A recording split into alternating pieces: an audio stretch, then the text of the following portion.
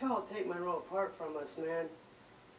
You're going to take like a piece of our life away from us. You know, a lot of us benefit on that park because we do get food, we do get a change of clothes. Because I've had to work the last 2 weekends, I've been wearing the same clothes and same socks for 2 weeks. Because I ain't been able to get to Monroe Park. But my boss now knows that, and she's put me back to work during the week. So I'm going to get to go Saturday if it's not closed. So I give me a new change of clothes. You know, I really depend on that park. And I miss the Korean breakfast most of all. Thank you for letting me speak. Thank you, sir. All right, Chad. Before my time starts, could I get this passed out to city council members? Yes, ma'am.